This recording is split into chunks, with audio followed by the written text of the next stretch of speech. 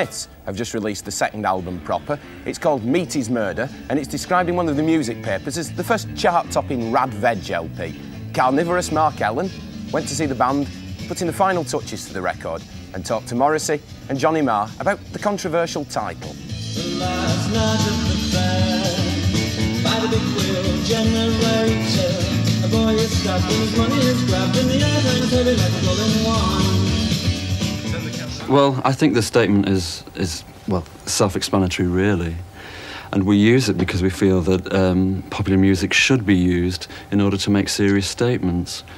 Because so many groups sell masses and masses of records and don't raise people's level of consciousness in any direction. And we find that quite sinful, especially in these serious times.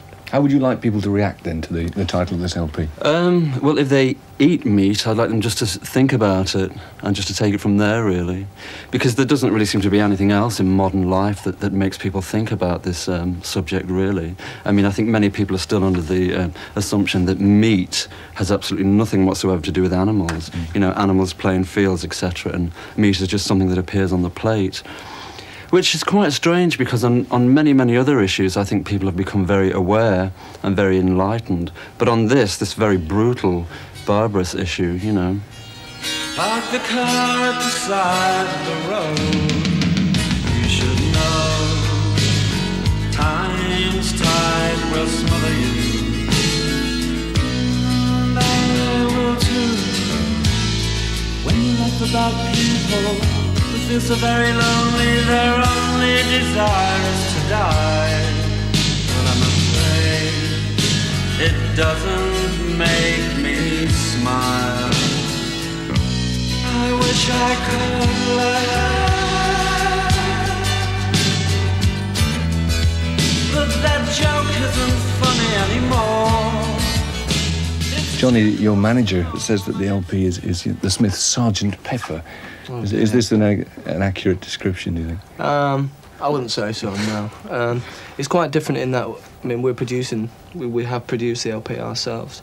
I think in many ways it's a lot more direct than maybe our records have been so far. But Sergeant Pepper, I'm not too sure about that one. I mean, obviously we regard it as being the best thing we've done so far. How do you come to write them then? I mean, do you first bring in the words and then Johnny puts some chords to it and then everyone else tries to arrange them, or what? No, Johnny puts the music down on a cassette with guitar, and he gives me the cassette, and I live with the cassette for a few days, and I just wheedle words into the cassette, and then we just all get together, and it just happens at the drop of a cassette. And there we have it.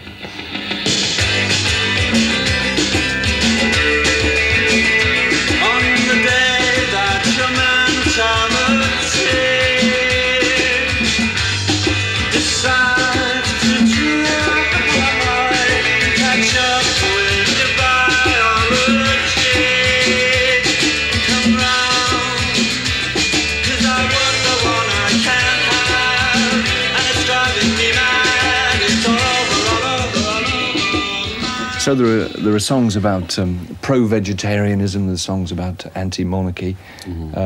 Is there anything in life worse than a meat-eating member of the royal family then? Or? Certainly not, no, I don't think so, but I'm on the lookout for something. I'll let you know if I find anything. What other songs? Yes. What other songs, what are the rest of them about? Yes, there's a song called Rusholme Ruffians about going to a fair and being stabbed. Fairs in Manchester, fun fairs in Manchester, are very violent things. These things where communities get together for fun and frolics, etc. And somebody always ends up being stabbed, and which of course adds to the excitement.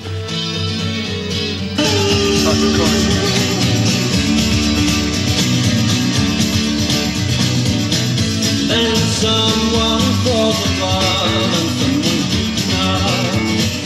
beaten up, and the sense is being broken on. And someone falls in love and someone's beaten up. There is a lyric on it which goes, "I'd like to drop my trousers to the Queen. Any young man would know what I mean." Any sensible child would know Any what I mean. sensible child. Yes, yes, that's certainly a lyric that's on there somewhere. Yes. Why is that? Explanation? Why is that in there?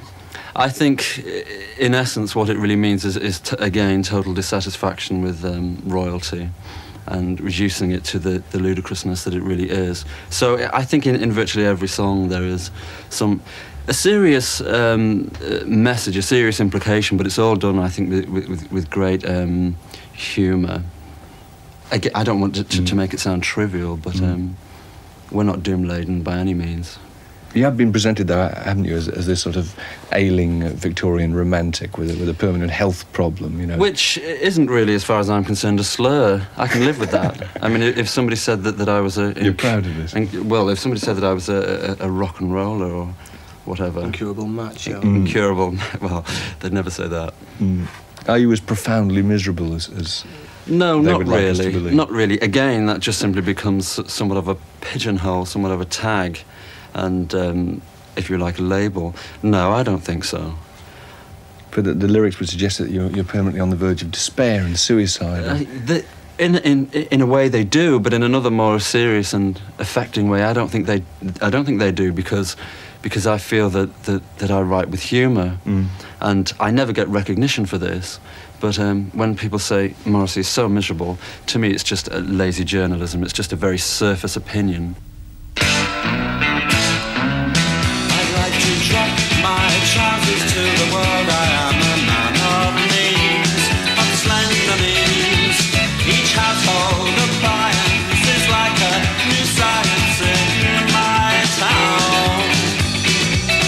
And if the day came when I felt a natural emotion, I'd get such a shock I'd probably jump in the ocean. And when a train goes by, it's such a sad sound. No,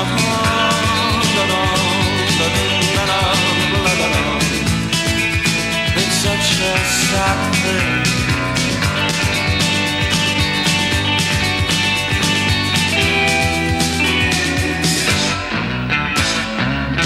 I'd like to drop my trousers to the Queen. Every sensible child will know what this means. The poor and the needy are selfish and greedy on her turn. And if the day came when I felt a natural emotion, I'd get such a shock I'd probably jump in the ocean. And when a train goes by, it's such a sad sound.